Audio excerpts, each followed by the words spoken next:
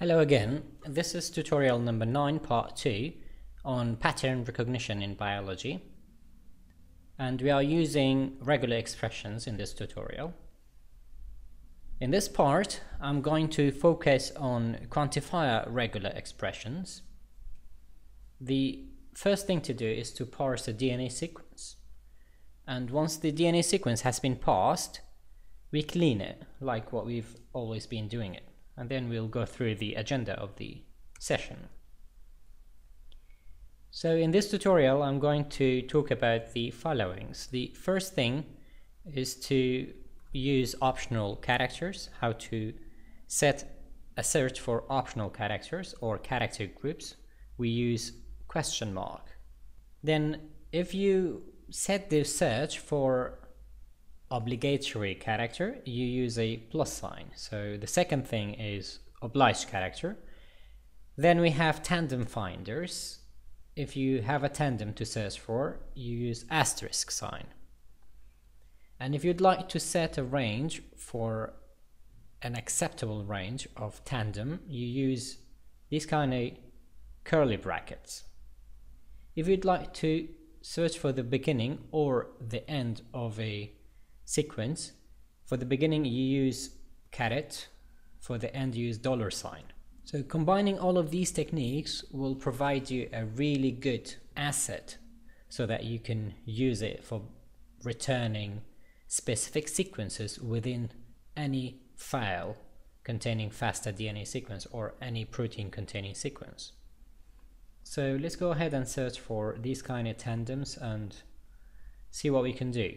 Just a recap, the first thing to do is to import regular expressions by writing down import re, and then you write down re dot the name of the method that you use. And there are several methods provided by regular expressions, because regular expressions are actually built-in functionalities within a program that has been added to any other programming language like Python, C and others. The function to be written here, let's say search. So this is the method. You can use find all, or split all. These are different methods. Then once you write down the method, you provide the arguments of that method. So in the first argument you provide these kind of functionalities that we've been through. So let's say you search for this tandem or this DNA sequence, setting the last one as optional character, and it could be from 1 to 3. But where do you search for this? You search for this one in your DNA sequence, and my DNA sequence here is my seq, which is the name of the variable containing DNA sequence, and you run it. So this is how you do it. Now let's go through them one by one. We import the regular expression and then we try the search pattern for a specific character group and we set them optional. We write down re.search and then we search for this tandem, GA, in between parentheses you write down AAA followed by a question mark TTT. So this sets these AAA as optional. Then we write down my seq because it contains my DNA sequence. Then the result is we have GA-TTT. What this means is return this one. If it contains AAA, return it for me. If it doesn't contain it, it's fine. Just return GA-TTT. So this is the match, and that's it. Let's try the obligatory characters. This time we say return 3 G's followed by 3 T's. So this is the print statement. This one says the last G should exist. So there is a difference between those two. The first one, the question mark, was optional, while the plus sign is obligatory. searching for tandems. If you say, I need this tandem to be returned for me, you use the asterisk sign. So it means return this character group or this character for me 0 or more times. So in this example that I wrote here, we write down read.search TTT followed by CCC, an asterisk sign. This means return this C here, this C, 1 or more times. It could be 0 or more times. So if it exists like CCC, return it for me. More than that, it's fine, return it for me. So let's see the results of this one. So see, here we have 1, 2, 3, 4, 5. So there are more than CCCs there, so it returns it for you. We can use this technique to find different tandems. To set the number of tandems, you use curly brackets. The curly brackets could be used as a range or as a specific number. So in this example here, I have n characters, so this is ATGC, which means any character, any nucleotide actually. This number says any nucleotide 18 to 30. So 18 to 30 ends to be returned, then followed by 5G. So the beginning here is the accepted range. Maybe you plan to design a primer and it returns it for you. This is the accepted range.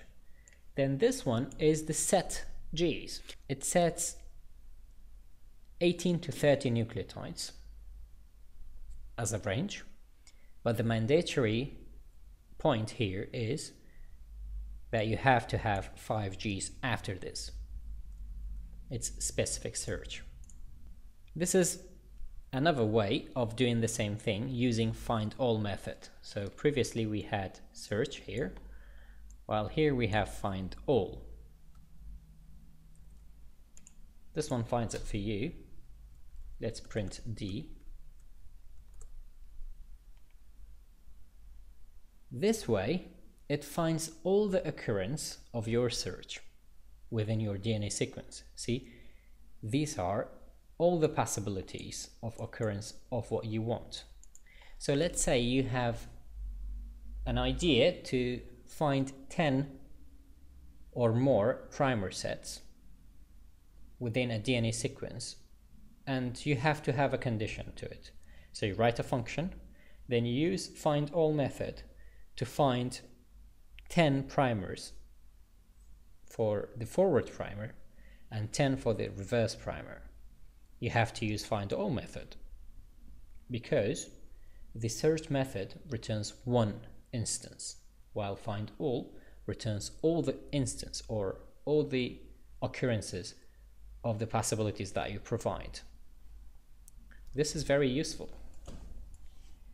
If you'd like to return the length of each one of these that have been returned in a list, you can do so using a for loop. So write print, then a list comprehension, you write len I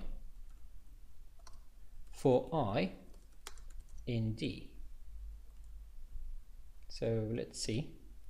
These are the length of all of the possible outcomes. So if you'd like to see the pattern or how they are distributed within your DNA sequence for some reasons, you can do statistics using it. So how to combine these regular expressions? I wrote an example here. This is an example. You can use it to find mRNA sequences. As you know, mRNA sequences are normally preceded with ATG and it ends with a poly A tail. This is for mRNA sequence, not DNA sequence. So knowing this information, you can use this caret sign and this $sign to mark the beginning and the end. You can use find all to find all of the possible occurrences of mRNA sequences within a list of sequences that have been provided to you to search for. So try this one if you have mRNA sequences on your own. Now, I'm going to try to find different open reading frames. However, I'm trying to use different techniques here for you to see the differences of using optional character signs and not using optional character signs. So let's use this one. This is omitting the optional characters. So what we do here is to find all of the occurrences of those sequences that start with ATG and end with a stop codon. Well, I made this optional character here, whether your sequence ends with TGA or it ends with TAA. So what did I do here? I have ATG in the beginning, followed by 100 to 1000 nucleotides. And to set N, I use this one as I used in the previous tutorials. And this is an acceptable range from 100 to 1000, and do that in your sequence. So let's try to find this out and print X. This gives me a list of all of the occurrences of those DNA sequences that start with ATG and end with TGA.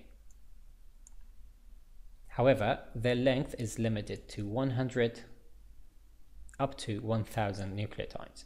This is the limit I set. Smaller than 100 nucleotides is not accepted. Larger than 1000 is also not accepted.